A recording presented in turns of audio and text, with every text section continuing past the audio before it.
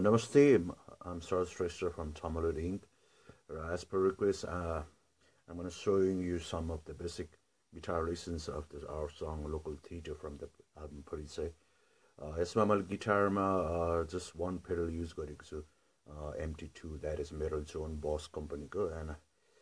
and the scale is the song is all based on F sharp minor scale, अनि हाम्रो as usual half step down गरिएको छ हाम्रो guitar जस्तै standard E भन्दा हाम्रो E flat मा हाम्रो यो स्केल छ गिटारको just half step down अनि हाम्रो यो लास्टको string, so it's a D drop string Local Thito is quite a simple song, simple riff oriented छ यसमा, so here it goes like the first intro. यो सबै दुईटा मात्र स्ट्रिङ र 6 र 5th स्ट्रिङमा रहेको छ प्राय, अनि so first you have to use like it's the mute palm गर्नुस् यसमा यस्तो हैन, so open D 0 string हुन्छ यो, तर त्यो 0 लाई म्युट गर्नुपर्ने हुन्छ जस्तै यस्तो यसमा त्यो 0 6 string को 0 अनि 4 5 अनि त्यहाँबाट 5th string को 4 मा हैन यस्तो छ रहेको छ यो mute palm,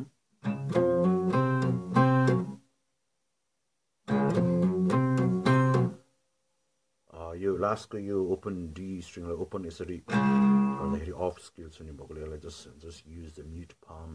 style for the playing हैन यस्तो र यसको अनि यो गीतमा चाहिँ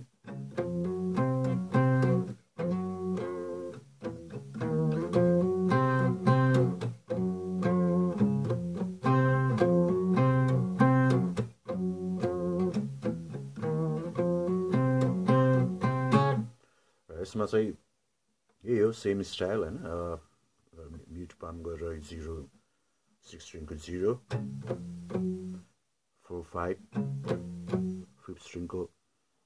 4th number 4th fret मा अनि त्यहाँबाट 6th string कै 5th fret screw up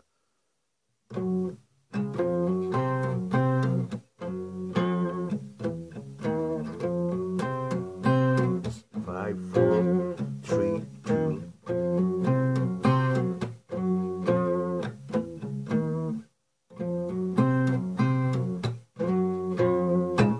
यहाँ आउँदाखेरि यो just mute palm हैन यो 0 मा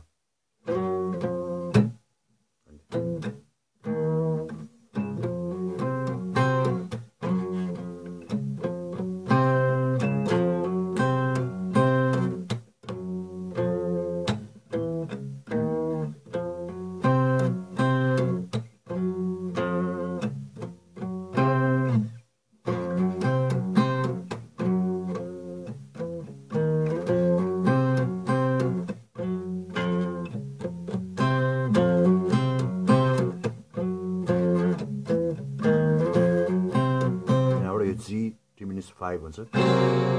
just like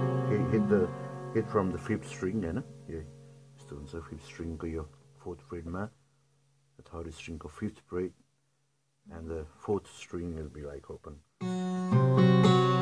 that's the G5 G diminished 5 chord हैन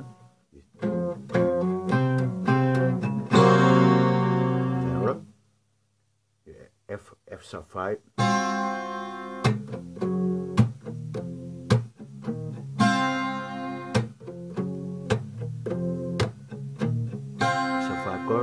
mute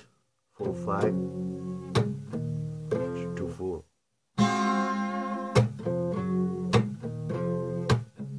that's a 5 4th fret 5th fret and 2nd fret, let's go mute 4 5 mute 2nd 4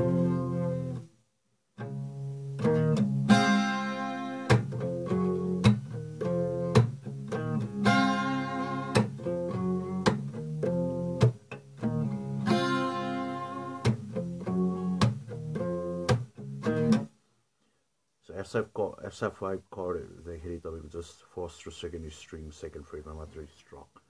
It's a power chord.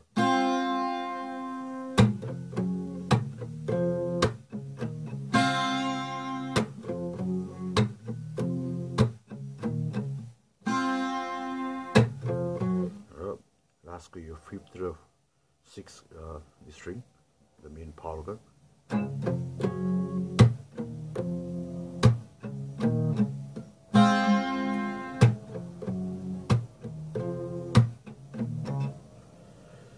जस्तै lead पछिकोमा पनि lead पछिको त जुन power chord use गरेको छ यसमा चाहिँ त्यही same is all based on F5 power chord and A5 power chord. So it goes like.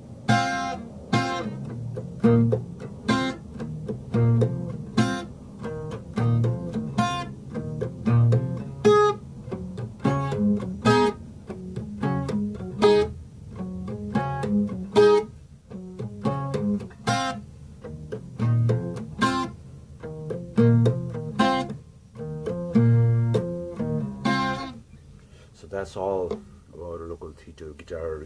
basic lessons. So hope it's gonna be helpful for you, whoever are asking for the guitar lessons for this song, and so hope you're gonna enjoy it.